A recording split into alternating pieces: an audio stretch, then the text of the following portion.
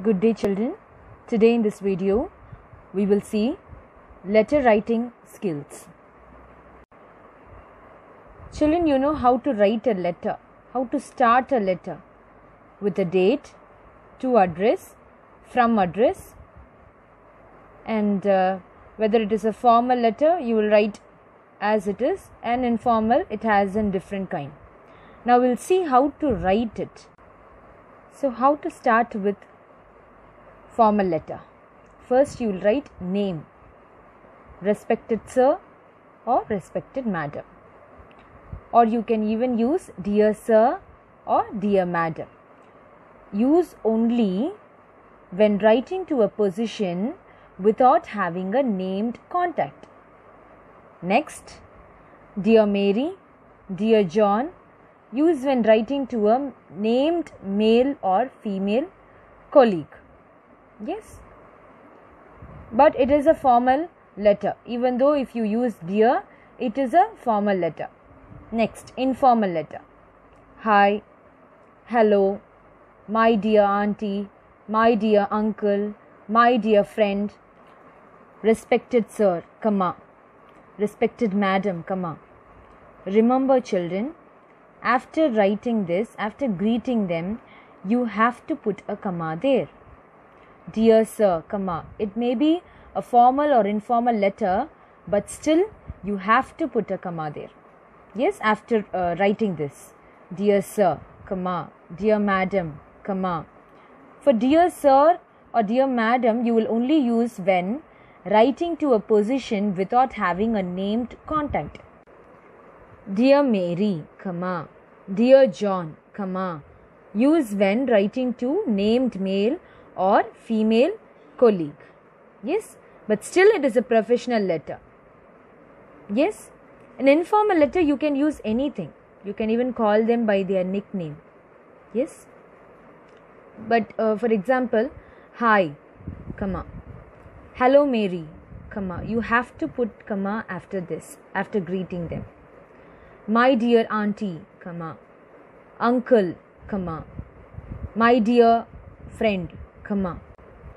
Previous contact. Previous contact is like the previous mail or previous letter. Yes. How will you start? You have to start with your previous letter first. First you have to respond to their previous letter if they have sent. Like for example, thank you for your letter of. Further to your last letter. I apologize for not getting in contact with you before now. So if you have not in contact with them, or if you are replying late in your letter, then you have to first write this. I apologize for not getting in contact with you before. Yes. So this is the model for formal letter. Now for informal letter, you will say like, thanks for your letter. Sorry, I haven't written for ages, but I have been really busy. So, can you differentiate this, children? In formal letter, I've said the same thing, but very formally. Yes? And it's like, I didn't use any short forms. Children, please make a note.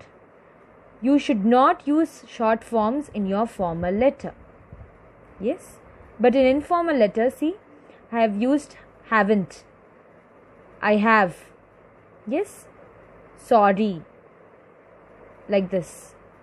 But in this, I have said the same thing but in a different way. I apologize for not getting in contact with you before. Next. Reason for writing. Why are you writing this letter?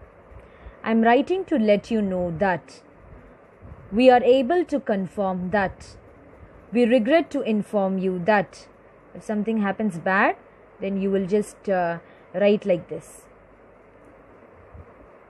Next, in an informal letter, just a note to say, good news, unfortunately. See, the same unfortunately is written here but in a different way. We regret to inform you that the company is going in loss.